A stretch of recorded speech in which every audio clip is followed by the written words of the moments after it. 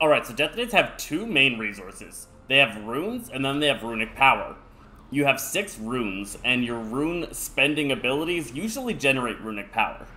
The runes will recharge after a short period, where runic power requires you to use abilities that generate it. The 4 main abilities that use runes that you're going to be using as a Frost Death Knight is going to be Obliterate, Howling Blast, Death and Decay, and Remorseless Winter. Your runic power spenders are either going to be Frost Strike or Breath of Sindragosa, depending on your build. The Frost Death Knight rotation is essentially trying to get as many obliterates out as you possibly can, and the entire goal of the specialization is just focusing on those obliterates. Now, Obliterate on its own isn't that significant of an ability. It's just a smash of physical damage that costs 2 runes. The important part comes with the Killing Machine talent, and Killing Machine makes it so that you occasionally proc and increase the damage Obliterate does by making it frost damage and making it a guaranteed critical strike. This plays into our mastery, which makes it so all our frost damage is increased. Howling Blast is our other main ability, and the purpose of it is to get that Frost Fever debuff onto the target. This is a ticking disease with a 24-second duration that has a chance to generate additional runic power every time it ticks. Howling Blast on its own is a rather weak ability, and you don't want to cast it too often, with the exception of when you get a Rhyme proc, which is another one of our talents. Rhyme procs are going to increase the damage that Howling Blast does by 300%. This should be prioritized over most other moves with the exception of a Killing Machine Obliterate. Our next rune spender is Remorseless Winter. This is a 20-second cooldown, 8-second duration AoE around you that just does frost damage over time. For 1 rune, it does about 12,000 damage. Compare that to the 2 rune cost Obliterate that does about 11,000. This is a very rune-efficient spell that we should be prioritizing as often as we possibly can. Biting Cold, Everfrost, and Gathering Storm are all talents that improve the efficiency of Remorseless Winter, making it an even more prioritized cast. The final rune spender is Death and Decay. This puts down a shadowy zone in an area that deals damage over time. Cleaving Strikes and Unholy Ground talents improve your Death and Decay usage as long as you stay inside it. This is going to increase your haste by 5%, as well as make your obliterates cleave onto additional targets. This is called our Death and Decay window, and is critical to understanding our AoE priority and ability to do cleave damage onto targets. Death's Echo gives us an additional charge of Death and Decay, as well as Death's Advance and Death Grip, which is just another key talent that I would never avoid taking. Alright, so let's talk a little bit about cooldowns that we have on this character. So the most basic one is Mind Freeze. That is our interrupt. On a 15-second cooldown, you can interrupt casts.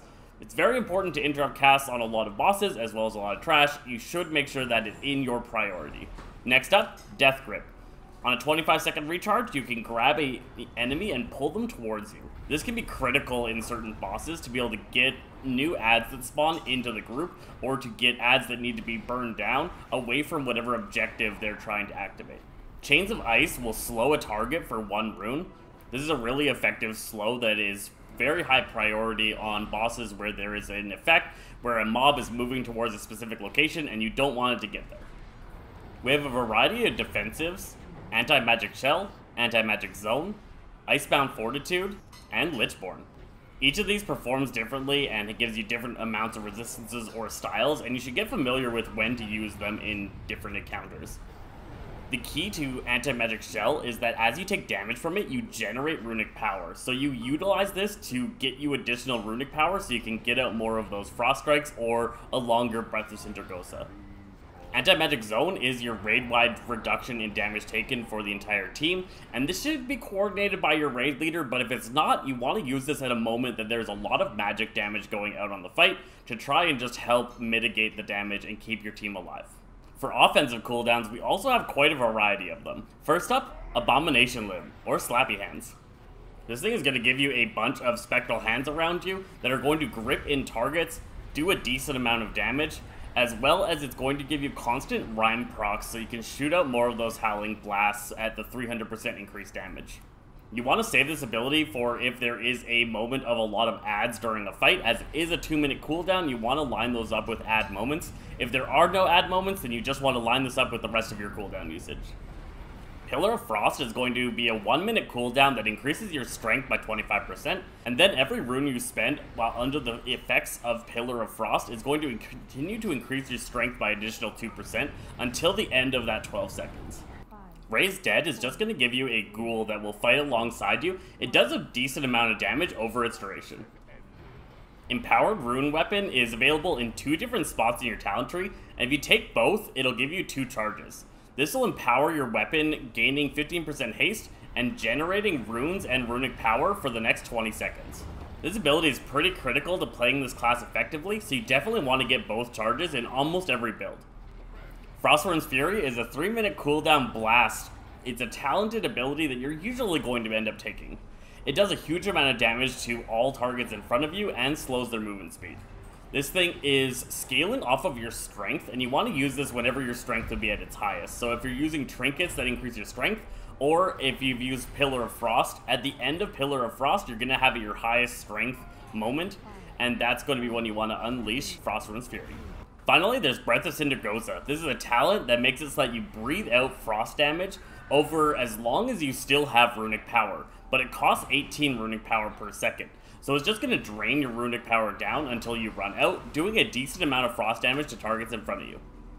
Breath of Sindragosa and some of the other talented cooldowns are a little bit more specialized and only used in certain scenarios.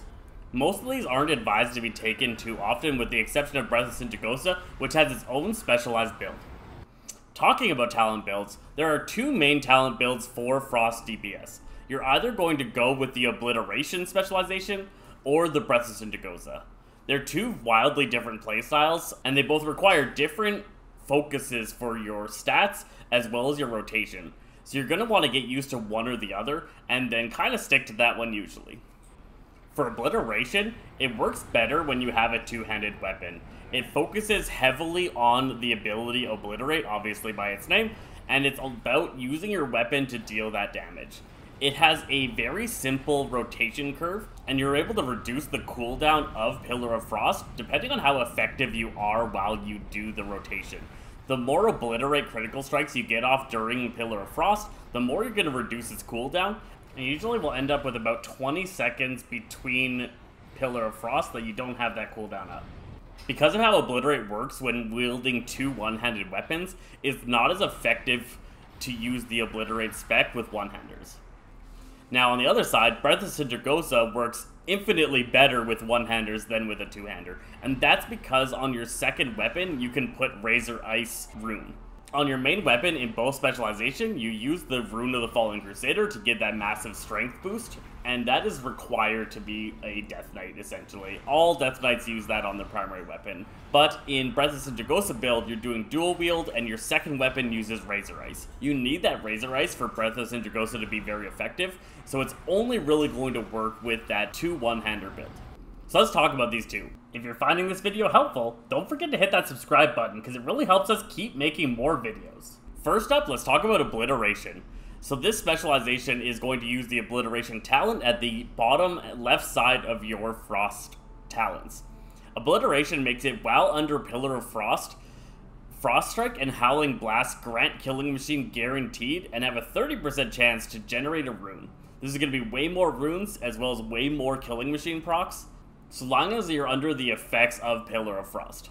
So what this essentially means is you are going to activate Pillar of Frost and then perform either a Rime-empowered Howling Blast or a Frost Strike, and that will give you a Killing Machine. You're then going to use that Killing Machine, and then, assuming you don't get another Killing Machine, you're going to go back to either Frost Strike or the Rime-empowered Howling Blast, and constantly bounce back and forth. You need to pop those Killing Machines, and you need to use pretty much all of the runes you can on the Killing Machines. So you're using only the Rime-empowered Howling Blast, and then you're using the Frost Strike to generate those extra Killing Machine procs. You don't want to have any unnecessary casts during your Pillar of Frost window, and so you want to use other cooldowns before you enter it, and plan out to have as many resources available as you can entering into it. You usually are going to want to make sure you have an empowered rune weapon available as well before you activate it. This doesn't trigger the global cooldown, so you're going to use it when you need it during the effect. It is very important during your Pillar of Frost window to never cast a non-empowered Obliterate. You get so many Killing Machine procs, you do not want to waste those runes on a Obliterate that is not empowered by that Killing Machine. You also need to track your 2 short duration buffs. So that is going to be Unleashed Frenzy as well as Icy Talon. Both of these abilities are triggered off of your Frost Strike. So whenever you do damage with Frost Strike, you gain Unleashed Frenzy and Icy Talons. It is perfectly fine to cap out Runic Power during this rotation if you're getting a lot of Rhyme procs and Killing Machine procs, as long as you do not let those other buffs fall off. This is the only time I would allow a overcapping of Runic Power. The Obliteration specialization works so well in the Death and Decay window if you are working on multiple targets at one time and you're able to pop both Pillar of Frost and Death and Decay at the same time, using both Death and Decays over your duration of Pillar of Frost to be able to cleave down enemies like absolute mad is huge amounts of damage. The triple hit on those Killing Machine procs is just going to push you to the absolute top of the DPS meters. Your opener for Obliteration specialization is Abomination Limb and then Remorseless Winter. Shoot out a Howling Blast while you're still getting into range. That'll get Frost Fever onto the target. If you got a Killing Machine proc, you're going to use Obliterate, before then using Empower Rune Weapon and Pillar of Frost. As soon as Pillar of Frost casts, you cast Raise Dead, which is not on the global cooldown, and will utilize that extra strength from Pillar of Frost. From then on, you're going to follow the regular rotation. Outside of the Pillar of Frost rotation, you're still going to want to be using Obliterates mostly when you get Killing Machine procs, and you should only do a blank Obliterate if you're about to overcap on runes. So for the other talent side, we talk about Breath of Sindragosa. So this goes down the right side of your talent tree instead of the left, and you get that long channeling ability on a 2-minute cooldown. The duration of this ability can very much drastically change depending on how your procs work out while it's active, and sometimes you're going to have times where you think you're going to have an effective breath, and then a boss mechanic or something is going to happen that is going to make your breath end early. This is very punishing to the specialization and can be very rough to play.